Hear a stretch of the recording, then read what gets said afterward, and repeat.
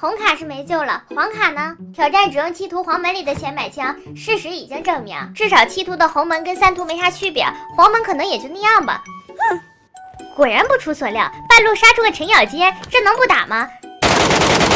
这能不上吗？拿来吧你！感觉高六甲在向我招手，拿下还燃烧子弹呢。说啥来着？这不就来了吗？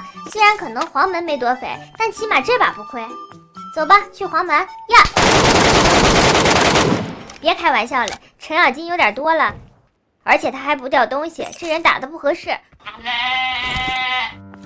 我已经到达黄门附近了，可情况有变，遇到个刚打完 BOSS 的。他不会还想挣扎吧？直接不给活路，在火里面挣扎去吧。你看，火男来了，拿下！貌似又一个刚六，但这次却与我无缘，算他走运。最关键的来了，别看现在手拿精妹很威风，等会儿就有的尴尬了。我已经有种不好的预感，这黄门物资箱也太少了。上来就是一片蓝，那么问题来了，可能存在惊喜吗？不好的预感越来越强烈了。文件柜成功开出1桶机油。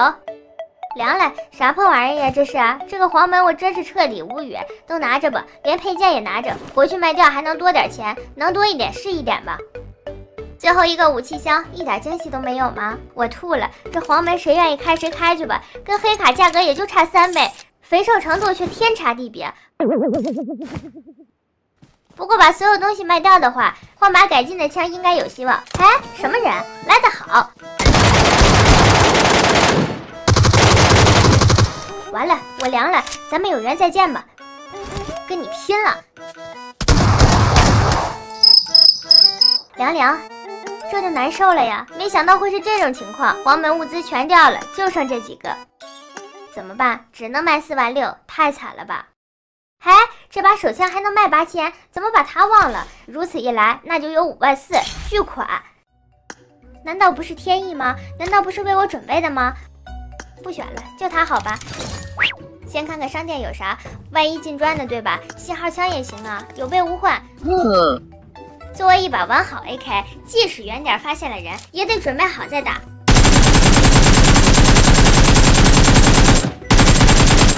啊？谁呀？谁把我人头抢了？有没有武德？就是你吧，你也拿来。全是我的。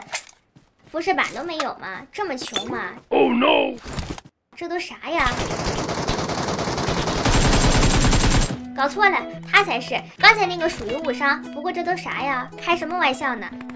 他竟然才是最肥的，还有辐射板，还有改妹。行了，敌人不给力就来找 BOSS， 装备其实没啥要求，多张黑卡就行了。结果真就掉一张，不错不错，金砖到手一半了。刚才我听见这边有枪声，感觉有必要先拿下。出现了，就是他。虽然伤害不高吧，但搞定就行啊。问题出在哪儿呢？最近怎么不掉装备了呢？多捡点变卖物也行。又来了，发现目标了。这种情况我能不拿下他吗？那是必然的。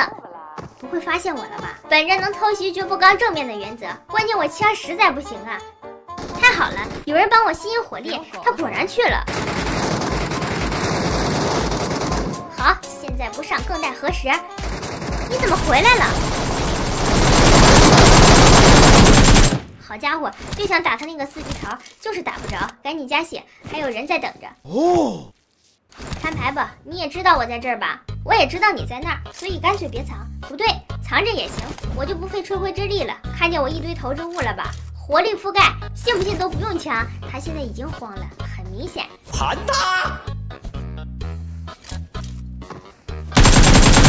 轻松拿下，这几枪开的有点多余，这人也没啥掉呀。